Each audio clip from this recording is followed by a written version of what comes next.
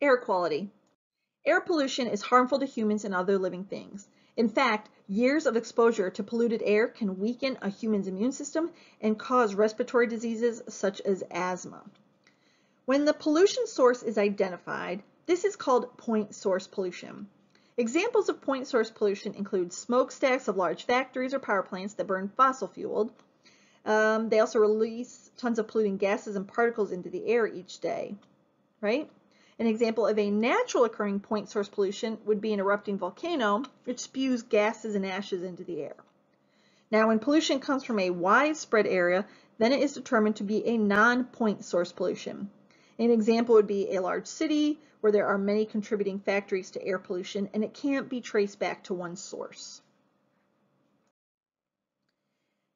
The harmful effects of air pollution are not just limited to human health, but can also damage plants if pollutants get into the ground. It can damage marine life if it gets into the water, and it can damage structures when in the form of acid precipitation and smog.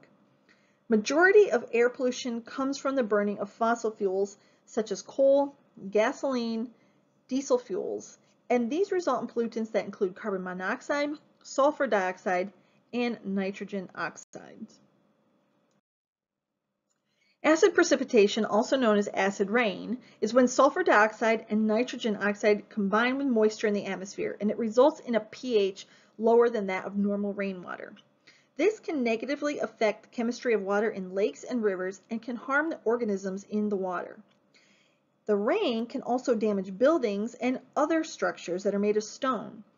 While some acid rain is created naturally by volcanoes, the most common source is automobile exhaust and power plant smoke. Air pollution that forms from the interactions between chemicals in the air and sunlight is smog or photochemical smog. Smog forms when nitrogen dioxide, which is released from exhaust of gasoline engines, react with sunlight. A series of chemical reactions will produce ozone and other compounds that form smog. Smog in urban areas reduces visibility and makes air very difficult to breathe. Particulates in the air, such as dust and other chemicals, can also be hazardous to human health. The smallest particles are the most harmful because they can be inhaled into your lungs.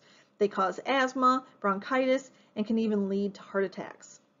Particulate matter in the atmosphere absorbs and scatters sunlight, which creates a haze. Haze particles scatter light, making things blurry and reduce visibility. Many times when you check the weather during the day, there is now an air quality index, and this is an index that reports daily air quality in order to alert people that have various allergies or respiratory disorders to when the air quality becomes too dangerous to go outside. Maintaining healthy air quality takes everybody's cooperation. This includes government officials, scientists, and the general public. In 1970, the Clean Air Act became a law, which includes steps to reduce automobile emissions and factory emissions. This law allowed the government to set air quality standards, and these standards were created to protect humans, animals, plants, and buildings from the harmful effects of air pollution. Over the last several decades, air quality in U.S. cities has improved and hopefully will continue to do so with more education and better advances in technology to reduce fossil fuel. We've reached the end of this section. It's time for you to show what you know.